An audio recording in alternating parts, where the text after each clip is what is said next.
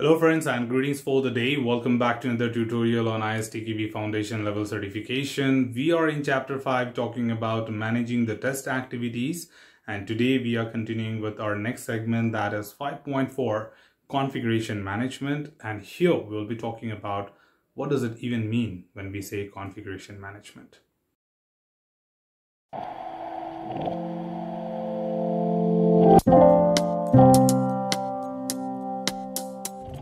Well, when it comes to configuration management, it's something which is very common and we quite often make use of it in our day-to-day work when we work within a particular project.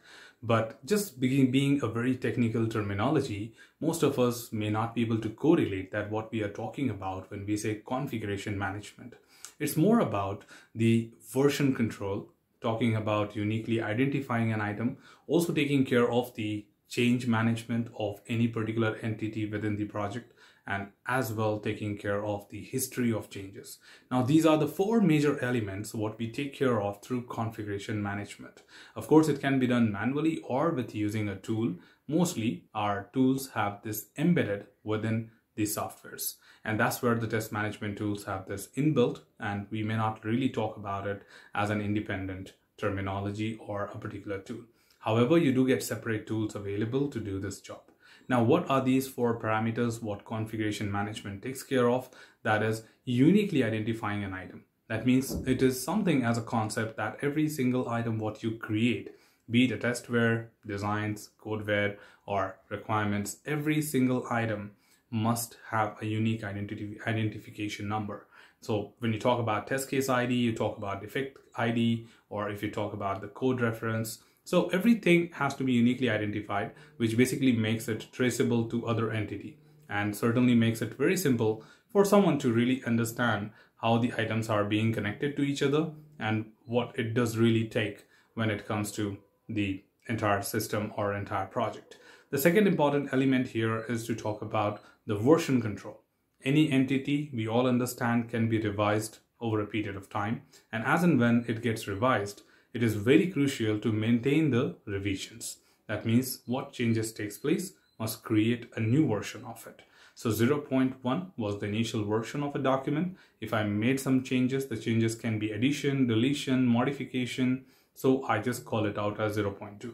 And then if I further make a change, 0.3. So these versions are basically the version control which we do for any kind of documentation. So even for testing documentation, we do the same.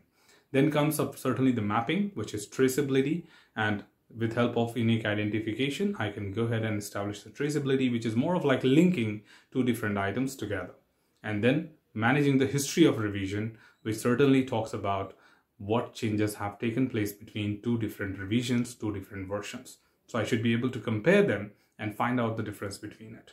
In simple words, if I have a 50-page document and maybe one or two lines have been modified, and I get an automated email from the tool that this particular item has been revised, then I don't have patience to go and read 50 pages to find out what has changed. So I can easily compare two versions and find out the highlighted changes within the document.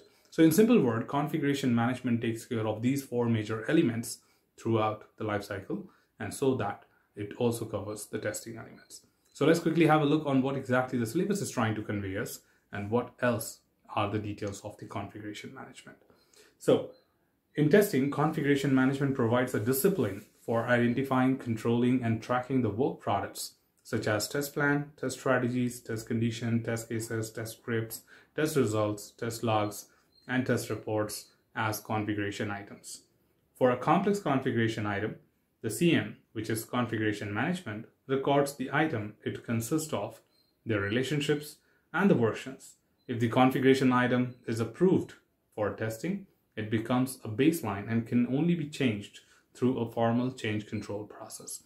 In simple words, most of our tool, what we make use of, has this inbuilt. That's the reason you may see these as something very unique, which probably we don't use it independently, but of course, it's a part of our day-to-day work. So yes, exactly, once it is approved, then it gets into the version control process, and since then, it has to be managed for any kind of revisions what are made on it. Also to add here, configuration management keeps a record of changed configuration items. When a new baseline is created, it is also possible to revert a previous baseline to reproduce the previous test results. To properly supporting testing, configuration management ensures the following. That is, 1. All the configuration items, including test items, which includes the parts of the test objects as well, are uniquely identified, version controlled, tracked for changes, and related to other configuration items so that traceability can be maintained throughout the test process. And I think that's the major 4 parts what we just discussed a moment ago. Also to add, right here, all identified documentation and software items are referred unambiguously in the test documentation. Also to add, when it comes to CI or CD or continuous deployment and the associated testing are typically implemented as a part of an automated DevOps pipeline in which automated configuration management is normally included. So in case any such tool which basically performs this activity for you are referred to as the configuration management tool itself.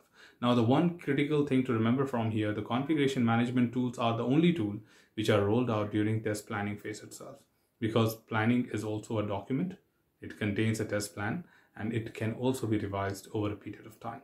Thus, this is the only tool which gets rolled out during planning, whereas all other tools what we use in testing gets rolled out during test implementation.